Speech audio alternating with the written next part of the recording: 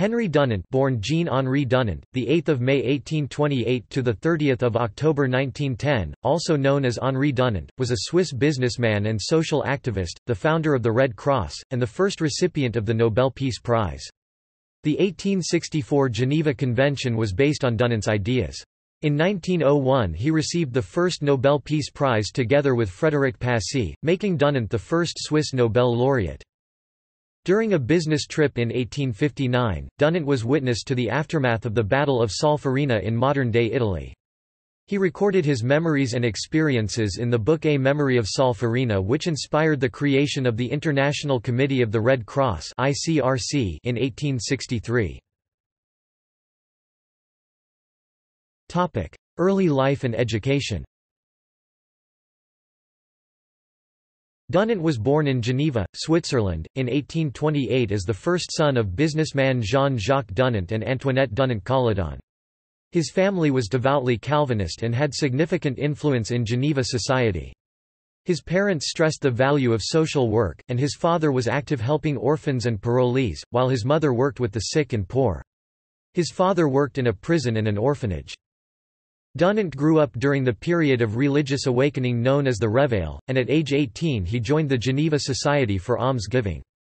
In the following year, together with friends, he founded the so-called Thursday Association, a loose band of young men that met to study the Bible and help the poor, and he spent much of his free time engaged in prison visits and social work.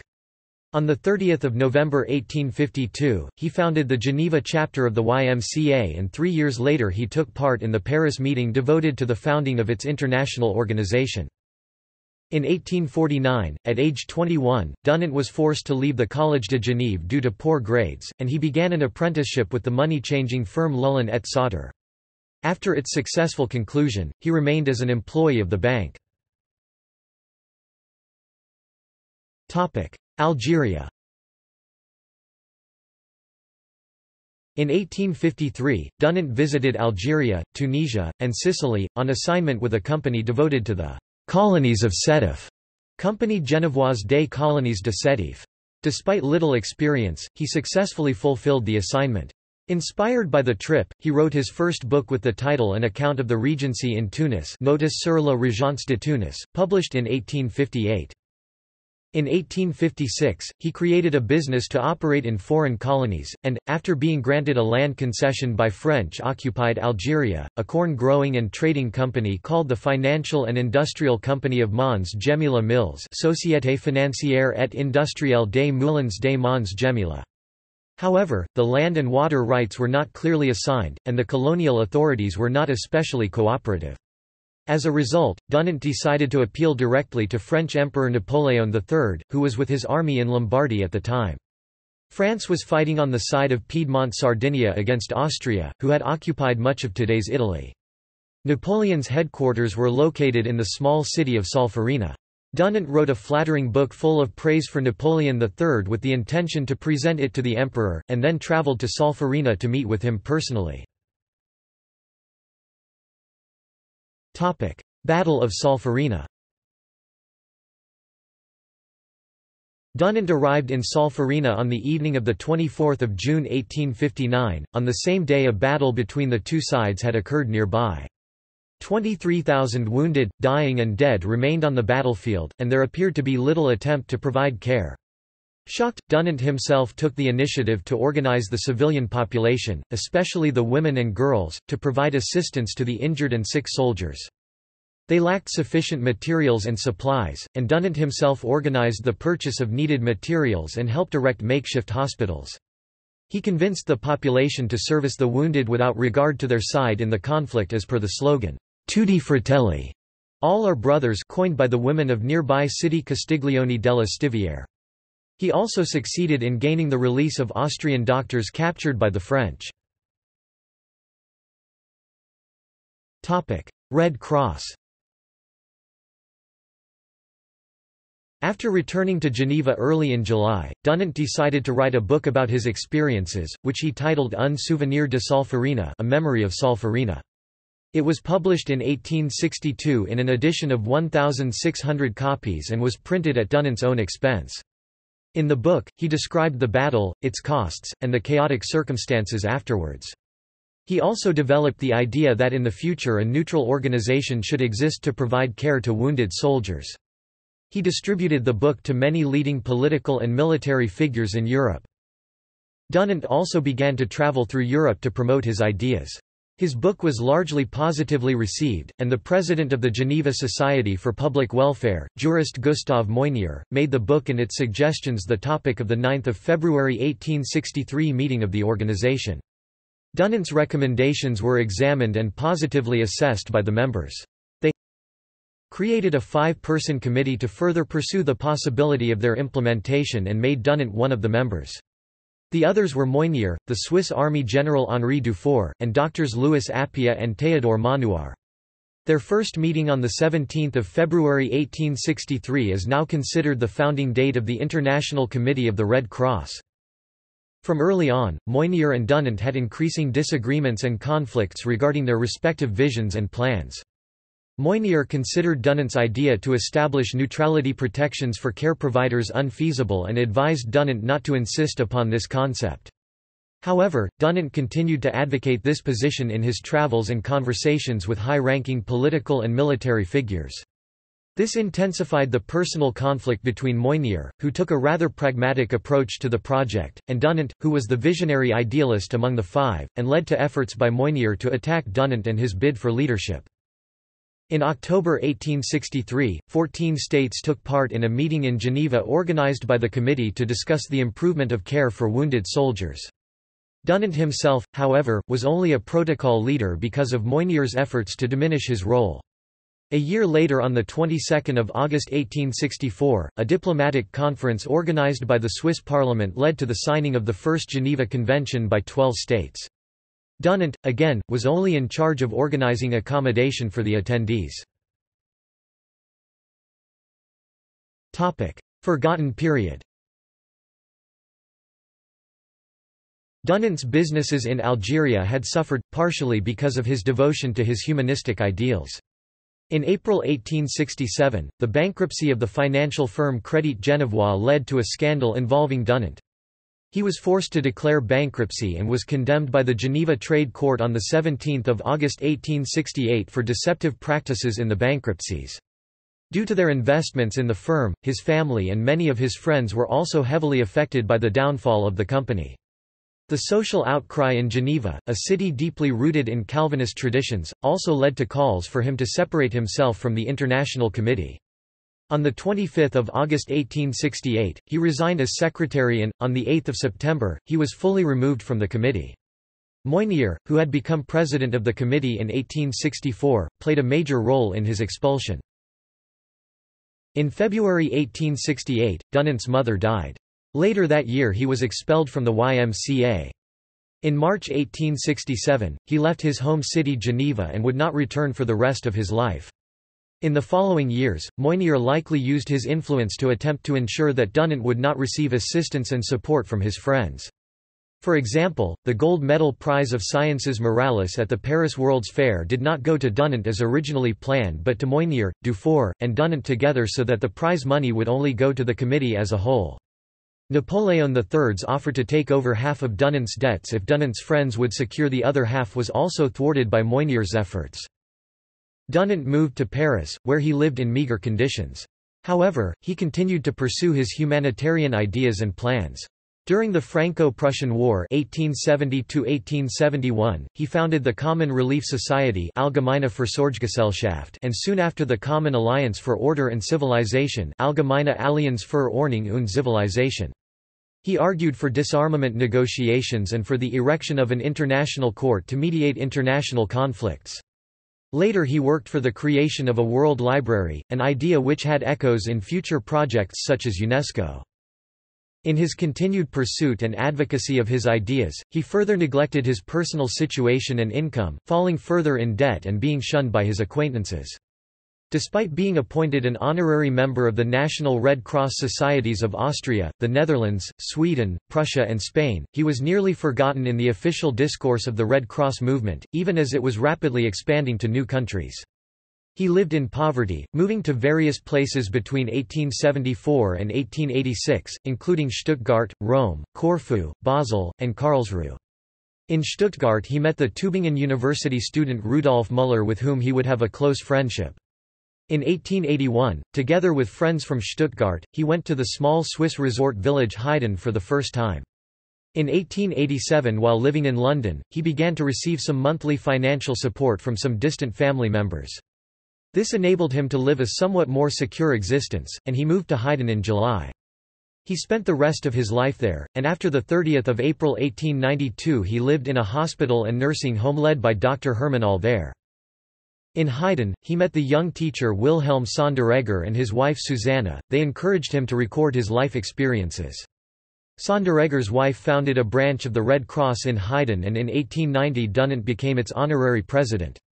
With Sonderegger, Dunant hoped to further promote his ideas, including publishing a new edition of his book. However, their friendship later was strained by Dunant's unjustified accusations that Sonderegger, with Moynier in Geneva, was somehow conspiring against Dunant. Sonderegger died in 1904 at the age of only 42. Despite their strained relationship, Dunant was deeply moved by the unexpected death. Wilhelm and Susanna Sonderegger's admiration for Dunant, felt by both even after Dunant's allegations, was passed on to their children. In 1935, their son René published a compilation of letters from Dunant to his father. Return to public memory. In September 1895, Georg Baumberger, the chief editor of the St. Gall newspaper Die Ostschweiz, wrote an article about the Red Cross founder, whom he had met and conversed with during a walk in Heiden a month earlier. The article, entitled, "Henri Dunant, the founder of the Red Cross," appeared in the German illustrated magazine Über Land und Meer, and the article was soon reprinted in other publications throughout Europe. The article struck a chord, and he received renewed attention and support. He received the Swiss Bonnet Fent Prize and a note from Pope Leo XIII. Because of support from Russian Tsarist widow Maria Fyodorovna and other donations, his financial situation improved remarkably. In 1897, Rudolf Müller, who was now working as a teacher in Stuttgart, wrote a book about the origins of the Red Cross, altering the official history to stress Dunant's role. The book also contained the text of A Memory of Solferino. Dunant began an exchange of correspondence with Bertha von Suttner and wrote numerous articles and writings. He was especially active in writing about women's rights, and in 1897 facilitated the founding of a Green Cross women's organization whose only section was briefly active in Brussels. Nobel Peace Prize. In 1901, Dunant was awarded the first-ever Nobel Peace Prize for his role in founding the International Red Cross movement and initiating the Geneva Convention. By public and private means, Müller, and later Norwegian military physician Hans Daae, who had received a copy of Müller's book, advocated Dunant's case to the Nobel Committee over the course of 4 years. The award was jointly given to French pacifist Frédéric Passy, founder of the Peace League and active with Dunant in the Alliance for Order and Civilization. The official congratulations which he received from the International Committee finally represented the rehabilitation of Dunant's reputation. "There is no man who more deserves this honor, for it was you, 40 years ago, who set on foot the International Organization for the Relief of the Wounded on the battlefield. Without you, the Red Cross, the supreme humanitarian achievement of the 19th century, would probably have never been undertaken." Moynier and the International Committee as a whole had also been nominated for the prize. Although Dunant was supported by a broad spectrum in the selection process, he was still a controversial candidate. Some argued that the Red Cross and the Geneva Convention had made war more attractive and imaginable by eliminating some of its suffering. Therefore, Müller, in a letter to the committee, argued that the prize should be divided between Dunant and Passy, who for some time in the debate had been the leading candidate to be the sole recipient of the prize. Müller also suggested that if a prize were to be warranted for Dunant, it should be given immediately because of his advanced age and ill health. By dividing the prize between Passy, a pacifist, and Dunant, a humanitarian, the Nobel Committee set a precedent for the conditions of the Nobel Peace Prize selection which would have significant consequences in later years. A section of nobles' will had indicated that the prize should go to an individual who had worked to reduce or eliminate standing armies, or directly to promote peace conferences, which made Passy a natural choice for his peace work. On the other hand, the arguably distinct bestowal for humanitarian effort alone was seen by some as a wide interpretation of nobles' will. However, another part of Noble's testament marked the prize for the individual who had best enhanced the brotherhood of people, which could be interpreted more generally as seeing humanitarian work like Dunant's as connected to peacemaking as well. Many recipients of the Nobel Peace Prize in later years can be assigned to either of these two categories, first roughly established by the Nobel Committee's decision in 1901. Hans Daae succeeded in placing Dunant's part of the prize money, 104,000 Swiss francs, in a Norwegian bank and preventing access by his creditors. Dunant himself never spent any of the money during his lifetime, continuing to live simply and reserving it for bequests in his will to those who cared for him and charitable causes. Death and legacy. Among several other awards in the following years, in 1903 Dunant was given an honorary doctorate by the medical faculty of the University of Heidelberg. He lived in the nursing home in Heiden until his death. In the final years of his life, he suffered from depression and paranoia about pursuit by his creditors and Moynier. There were even days when Dunant insisted that the cook of the nursing home first taste his food before his eyes to protect him against possible poisoning. In his final years, he spurned and attacked Calvinism and organized religion generally. He was said to be agnostic. According to his nurses, the final act of his life was to send a copy of Muller's book to the Italian Queen with a personal dedication. He died on 30 October 1910, and his final words were, "Where has humanity gone?" He outlived his nemesis Moynier by just 2 months. Despite the ICRC's congratulations at the bestowal of the Nobel Prize, the two rivals never reached a reconciliation. According to his wishes, he was buried without ceremony in the Sillfeld Cemetery in Zurich. In his will, he donated funds to secure a free bed in the Heiden nursing home, always to be available for a poor citizen of the region, and deeded some money to friends and charitable organizations in Norway and Switzerland. The remaining funds went to his creditors, partially relieving his debt. His inability to fully erase his debts was a major burden to him until his death. His birthday, the 8th of May, is celebrated as the World Red Cross and Red Crescent Day. The former nursing home in Heiden now houses the Henry Dunant Museum. In Geneva and other places there are numerous streets, squares, and schools named after him. The Henry Dunant Medal, awarded every 2 years by the Standing Commission of the International Red Cross and Red Crescent Movement, is its highest decoration.